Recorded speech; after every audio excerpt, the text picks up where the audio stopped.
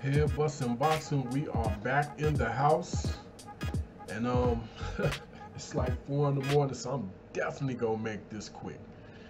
All right, we're gonna listen to 2 pieces of audios, one by Eddie Hearn, one by Tyson Fury.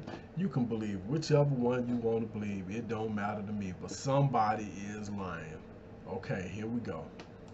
The 1,000,000% focus is being undisputed champion. Fury is a great fight for Joshua and one he wants as well. If we can't get Wilder, definitely look at Fury. Fury's got to fight Dillian Whyte next after Tom Schwartz. Is that official? Yeah, it's been ordered to. I mean, it's been ordered to, and he's accepted it. You know, so we'll start negotiations after their fights, and hopefully we get that done. Focus is being undisputed champion. Fury is a great fight for Joshua and one he wants as well. If we can't get Wilder, definitely look at Fury. Fury's got to fight Dillian Whyte next after Tom Schwartz. Is that official? Yeah, it's been ordered to. I mean, it's been ordered to, and he's accepted it. You know. All right, now we played it twice, so clearly you heard him say that Tyson Fury has been ordered to fight Dillian Whyte, and he has accepted it, and we will negotiate after both of their fights. Okay, let's see what Tyson Fury had to say about the situation. And Tyson, it sounds like the WBC wants to see you and Dillian Whyte fight for a #1 contender spot. Do you like that fight, and do you think it actually happens? I don't think it's going to happen, to be honest. Dillian Whyte for a mandatory slot, not interested. You know, I'm the lineal heavyweight champion of the world. As far as I'm concerned, Dillian Whyte's a bum, and I'll give him a knockout beating if he wants one. But, you know, it is what it is. I've got to get past Tom Schwartz first. And as for people telling me what to do, it doesn't go down very well. Alrighty, there you have it. Now, like I said at the beginning of the video, we was gonna play 2 pieces of audio, and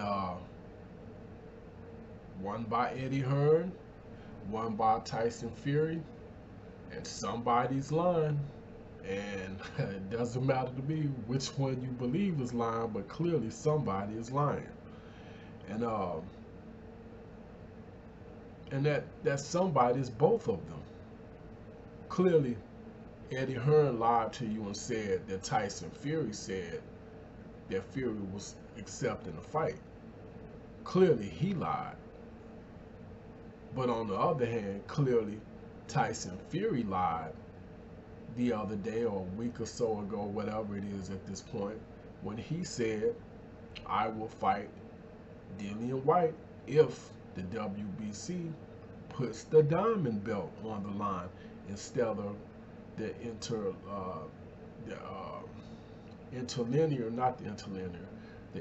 title. So clearly, both guys have shown to be exactly what they are, and that's liars. Anyway, I'm not gonna harp on it.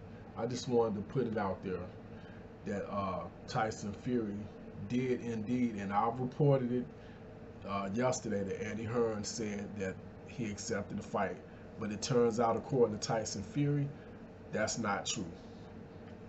But anyway, and then at the end of that, he turned around and said he'll fight him. So I mean, who knows what's gonna happen with Tyson Fury?